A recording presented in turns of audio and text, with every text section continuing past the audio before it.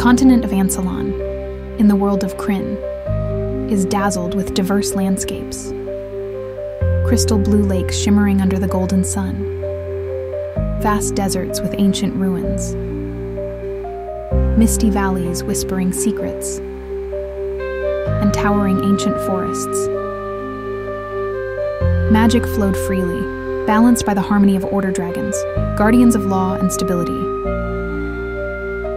And chaos dragons, harbingers of change and creativity. But this balance shattered when a dark figure discovered an ancient dragon mask. With it, he became a worm speaker. Mastering the mask, the figure sowed distrust between the dragon factions. Order dragons saw chaos dragons as threats to the fabric of natural and magical laws, while chaos dragons viewed order dragons as oppressive forces, stifling innovation. The rift deepened, dividing Ansalon into two factions. Followers of the order dragons built disciplined cities, while chaos dragon adherents created ever-changing ones. Wars erupted, and skies filled with dragons' roars. The cataclysm began, plunging Ansalon into turmoil. Now, years after the cataclysm, the world is still in disorder.